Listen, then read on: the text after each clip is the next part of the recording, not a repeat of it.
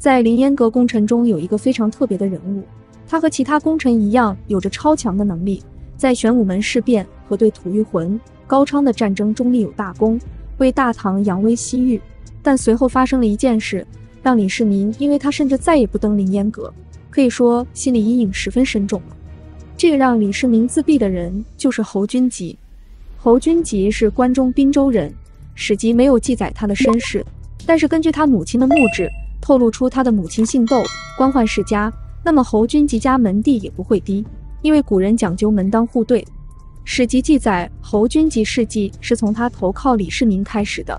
当时太原举兵不久，李世民一方面四处征战，一方面到处网罗人才，侯君集就是个人才。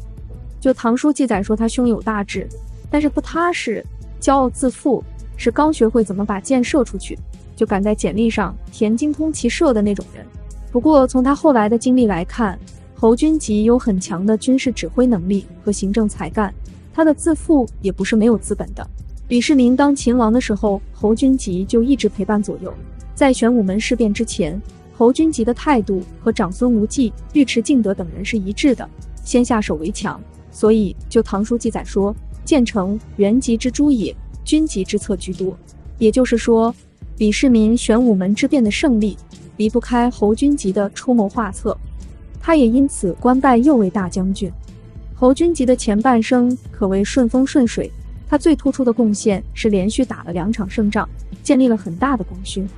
第一场对吐谷浑的战争，吐谷浑是青海地区的少数民族政权，来源于鲜卑。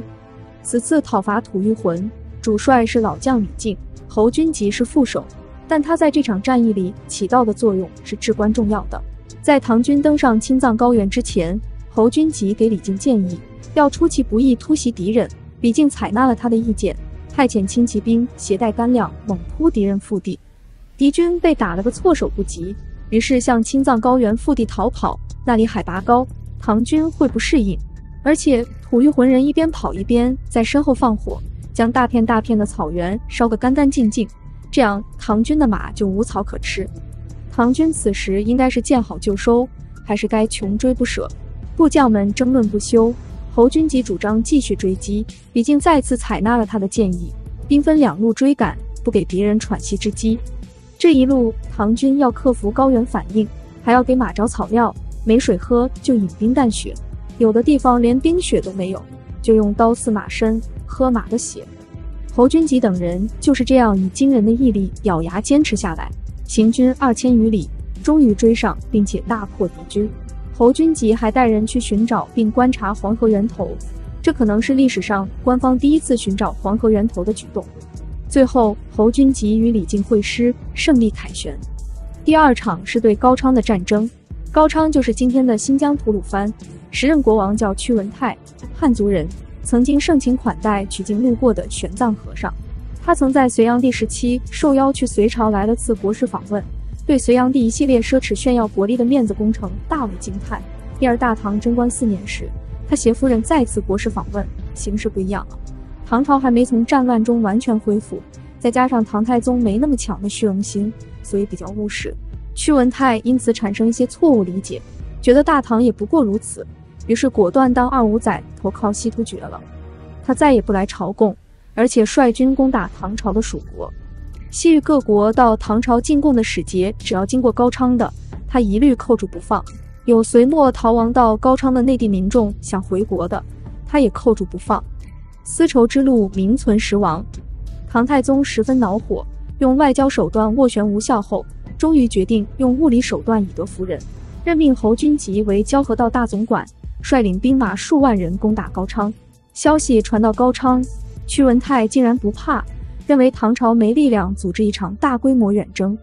但是侯君集是一个毅力顽强的将军，在他的带领下，唐军克服了沿途的艰难险阻，大军直逼高昌腹地，直接把屈文泰吓死了。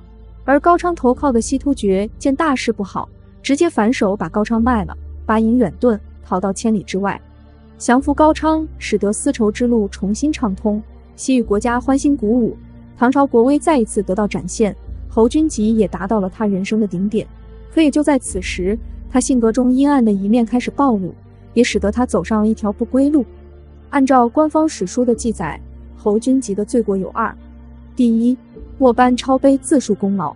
侯君集有个部下名叫江行本，在行军途中看到了汉代班超记功碑，就干了件让后世考古学家和史学家抓狂的事情，他把上面的文字挪去，新刻上侯君集的功绩。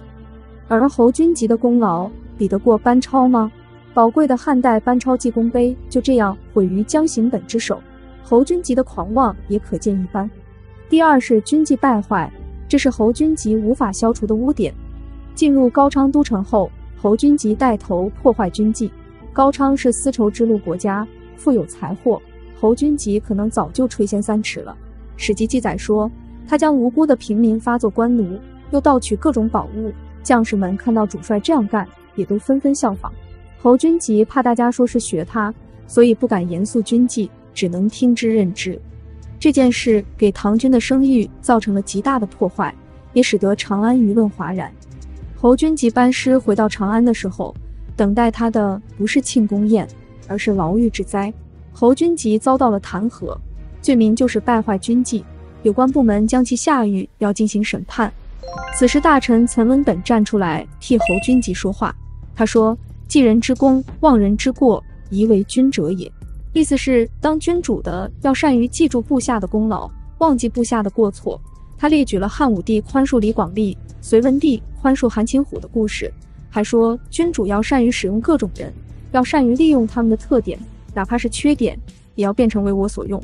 因此他恳求唐太宗原谅侯君集，毕竟这是个不可多得的人才。李世民听从了岑文本的劝告，释放了侯君集，这是法外开恩。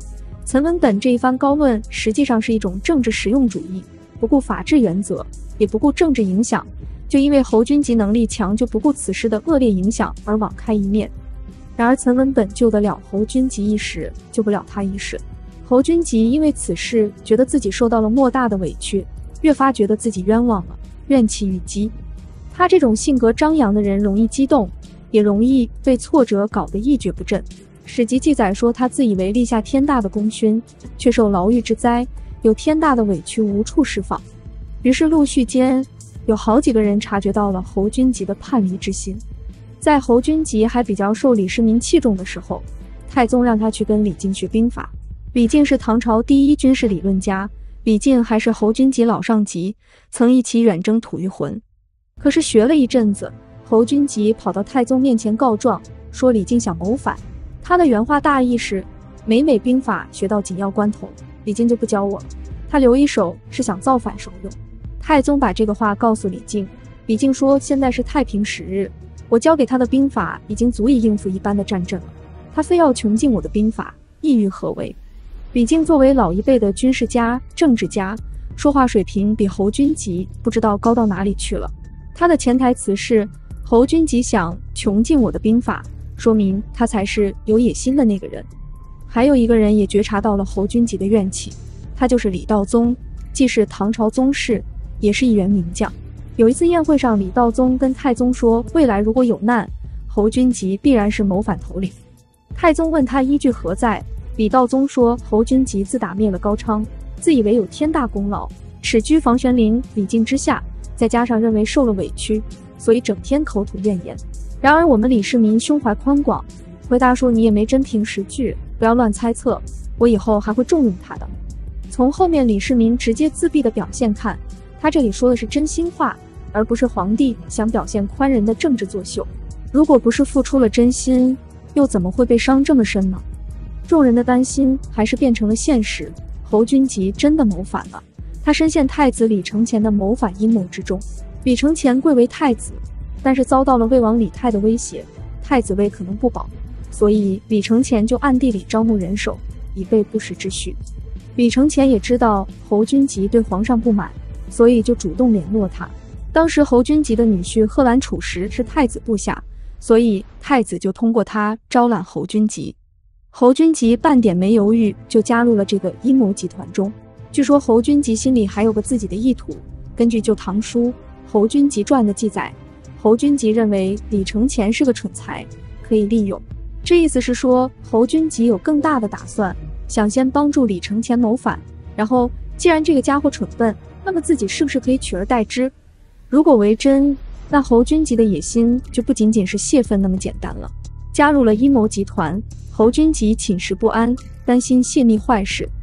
有时候睡着睡着就突然惊醒了，醒了就唉声叹气。他夫人看他这个样子，好生奇怪，对他说：“您是国家的大臣，为何这样寝食难安？你肯定是心里有事。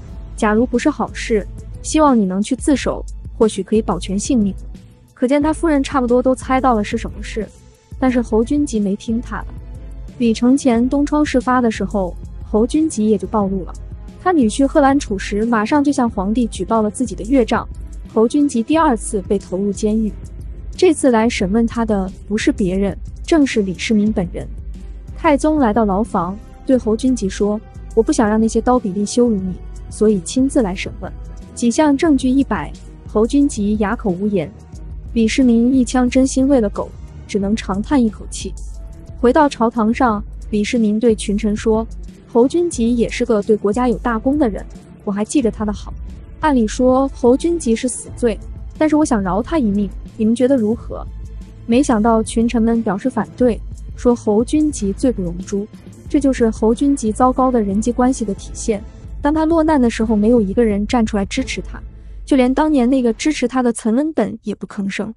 李世民于是召见侯君集，说不杀你不行了，从此与君永别。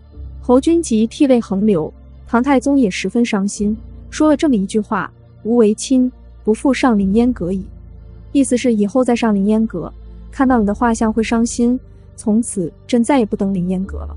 在刑场即将就戮的时候，侯君集的表现还算是一条汉子。史籍说他十分镇静，脸色不改，对监刑的官员说：“我只是一时糊涂走错路，看在我曾经的功劳上，你替我向皇上请求一下吧，留我一个儿子延续香火。”李世民如他所愿，赦免他的夫人和一个儿子，算是给这个老部下一个安慰。一代英雄侯君集就此辞世。人的能力和情商究竟哪个更重要？有的人有能力而无情商，遇到一点挫折就怨天尤人，自暴自弃。能力对这样的人来说就是一味毒药，因为有能力，所以他就认为上级应该重用他，对他的缺点应该视而不见。因为有能力，所以他有了谋反的野心，卷入阴谋集团。因为有能力，所以他看不起别人，搞不好人际关系。侯君集的历史就是一个智商太高、情商太低的人的失败史。